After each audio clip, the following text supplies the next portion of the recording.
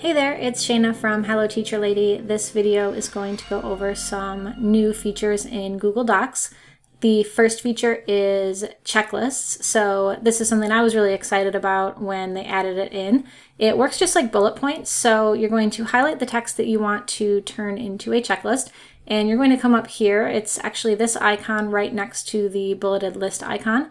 So you're going to click that, and now you've got your checklist. So simple as that. And when you click on the checklist items, you can see that it will automatically strike through the text. So just a cool like interactive feature that they added in. So that is checklists in Google Docs. This next feature has to do with tables. So if I wanted to insert a table into my Google Doc, I would come up to Insert Table, and then I would add in however many rows and columns I wanted. Now, you may have noticed when I went up to Insert Table that there is actually a new menu here, which is Table Templates.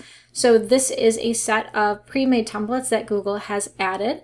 And if I click on, let's say, Launch Content Tracker, it gives me a pre-made template, and I can change the headers if I want. I can add in my own data or my own information, but just another way that Google is trying to help us work a little smarter, right? Giving us a pre-made template obviously is going to save some time. So a couple other of the templates you can see here: a product roadmap and review tracker. So this actually leads me to the next feature, which is drop-down menus, something I'm super excited about. You may have noticed these additions on the preset table templates. If I click on them, they are actual drop-down menus, so like interactive drop-down menus right in Google Docs, which is pretty cool. You can add or edit the options that they give you in the preset, so you can come here and edit what they already have.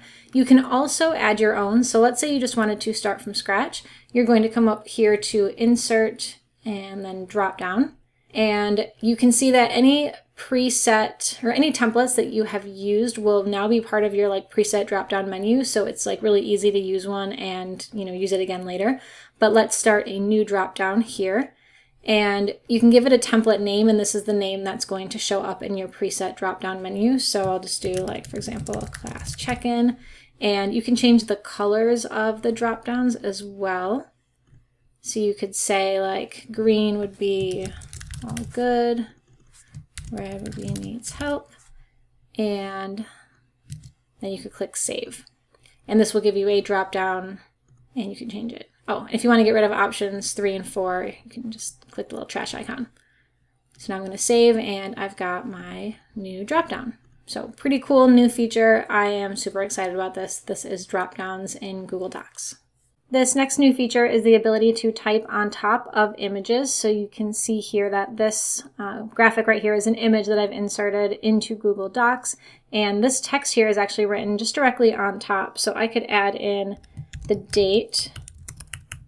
And I'm typing directly on top of an image, which is really cool. Previously, if you inserted an image in Google Docs, all you could do was like wrap the text so you could have it like, off to the side here, which kind of, always messed up the formatting. Or you could do like the inline where it was like directly above or below. But now what you can do when you add in an image is you can click this little button here, or this little icon here, which says like behind text. Or in front of text. So behind text, and now I can actually move the image directly behind the text, and then I can, edit the text as needed. All right, so the last new feature that I'm going to share with you today are emoji reactions. So this works with like the comment feature in Google Docs. If you wanted to leave a comment, you would highlight the text and either click this comment icon or the comment icon over here. You may notice next time you go to leave a comment that there is a new icon right below the comment icon, and it is the emoji reaction icon. So if I click on this, it will allow me to choose an emoji that I want to use as a reaction or a comment. So let's use the party popper. And there you go.